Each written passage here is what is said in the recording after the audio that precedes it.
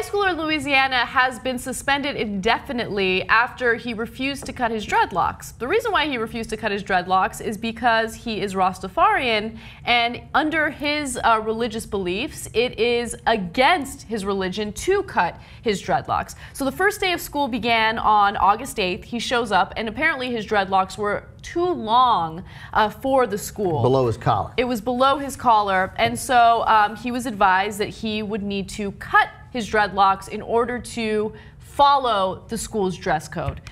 The following day, he showed up with his hair up. He's like, all right, I can't cut it because I'm Rastafarian and I'm not allowed to cut it, so I'll just put it up. It won't be that big of an issue. And they decided, no, you do not get a pass. Since you refuse to cut it, you are suspended. You can't come back until you cut your hair.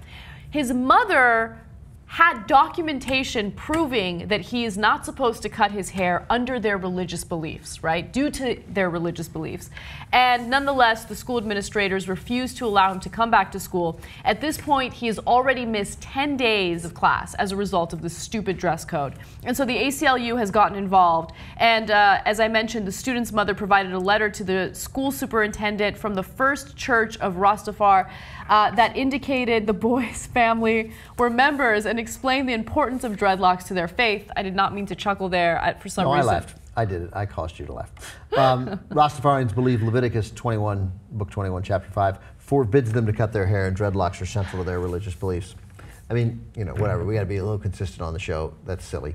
But I know. I don't look. I don't believe in religion. I think it's all silly. So I'm sorry if that offends Rastafarians, but tying your hair up to meet the standard of not below the collar seems like a satisfactory response to that. 100%. Yeah. Can you imagine school administrators having a no jewelry policy as part of their dress code, and a student shows up with a cross? Yeah, good point. Are they going to tell that student, hey, you know what, you got to leave, you're suspended indefinitely until you stop wearing that cross? It's not going to happen. I believe that schools should have a significant right to control what their students wear and dress, all those things. They want to have a dress code. They don't want to let them express individuality at school. Actually, no, I don't really mind that at all.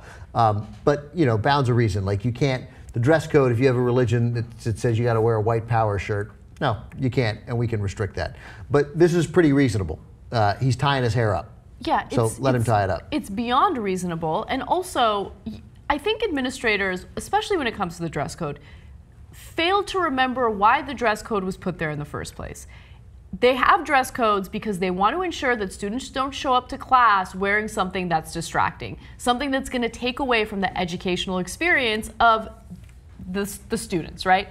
And so this guy showing up with dreadlocks isn't going to distract anyone. Yeah, okay, it makes them uncomfortable because they're probably ignorant and uncomfortable with something that's different from their own religion or different from the way that they style their hair. But if it's something that falls under his religious belief, let him do it. It's not distracting anyone. Look, I remember when I was going to school, grade school, the reason why we had dress codes is because girls would show up to school half naked, okay? And they're like, no, we can't have that. We can't have you guys dressed like you're going to a club, right? And that's understandable. But in this case, it's a religious belief. Let him do it. You wouldn't tell a Christian student to take his cross off. Yeah, and let him go back to school, for crying out loud. And you're depriving all the other kids at the school of hanging out with their cool Rastafarian friend.